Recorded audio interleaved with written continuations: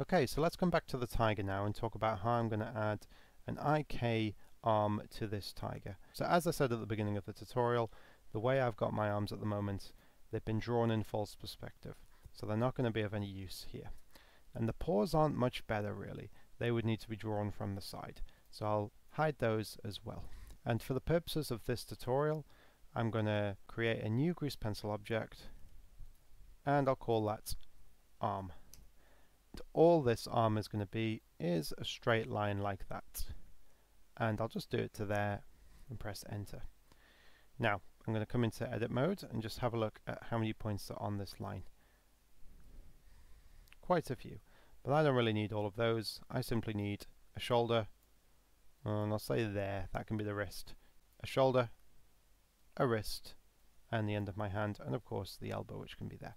So I'll delete this, this, this, and this. Delete, dissolve. That got rid of all the points except these ones. Excellent. Now I think I'll just say that the elbow is going to be there, and I'll just say that his wrist can be there. Excellent. Now let's make a bit more of this because it's very, very small at the moment. I'll come into the sculpt mode and I'll use the thickness tool to thicken this line up a bit. A much better way to thicken up a line is to go into edit mode, hold Alt and press S, and then you can move your mouse around to thicken or thin the line.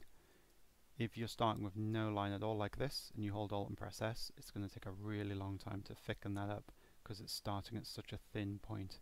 So just hold Alt, press S, and then type in 1000, and that should give this line enough thickness to show up. Press enter and then hold Alt and press S a second time, and you'll be starting from a much thicker point. I could also thicken this line up by coming to the Object Data Properties and coming to the Adjustments menu underneath Layers, and in there I can make a couple of temporary adjustments, such as a color change, so I'll just make it the same orange as the body, and I can turn the factor up like that.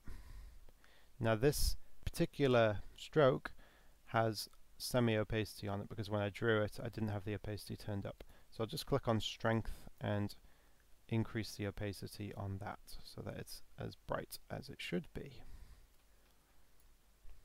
And I'll use the stroke thickness to take it up to 100, and then I'll do the rest using the thickness brush that I can find here in the stroke menu. Right, that took a little while, but we're there. So now that I can see it like this, I think I'll just make things a bit smaller and move things around a touch. So first of all, the end of this, I think I'm okay with it being there actually. I'll take the elbow and just put it there, and then I'll bring the wrist in a bit like that, and we'll just settle on something like that. I think I'll take these 2 points and scale them on the y-axis just so they're flat, and that can be my IK arm. If I want to, I think I'll come to draw mode, and I think I'll use the tint brush to color this in, make the paw white, and make the rest of it match the body. So I'll just use this here and color drop the stomach, but as you can see it's not going to have any effect.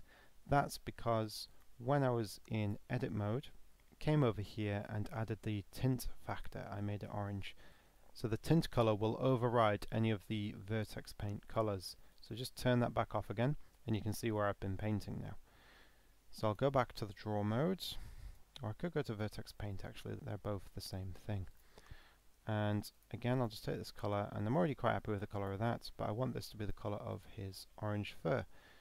So this is where the eyedropper tool, the color dropper tool, doesn't really give you a true representation of what you're trying to color, of the color you're trying to drop. This is the best orange I'm going to be able to get by using this eyedropper tool. So this little issue that I'm running into on the tutorial is simply down to your render settings. So just to recap, if you have a red color like this and you're in the vertex paint mode and you decide to use the color dropper tool to match that red and color it in exactly, what you'll find is that's actually not the same red, it's darker or lighter or just different in some way. And it'll leave you baffled because it's only slightly out, but it's enough to notice. And it's all down to the render properties. If you come to the render properties, scroll down to the bottom, you'll see color management. And often Blender will by default open you up in the view transform filmic. So switch that to standard. Make sure your display device is just on standard RGB. And then you use the color dropper tool like this. You'll get an accurate representation of the color that you've just dropped. So the actual way to get this true value is to click on the body, come to the materials, find the orange that I've used for the body, come to the fill and look for the hex code. There it is. I'll take a copy of that. I'll come back to the vertex paints, and under here I'll just type in the hex code, or paste it in this case, and hit enter. Now I've got the exact orange that I was using there, and I will use it to color in the arm. Of course, I'm on the wrong object. So let's try that again. And I'll use it to color in the arm. There we are. And that'll do. Right, his arm is cutting slightly through his head.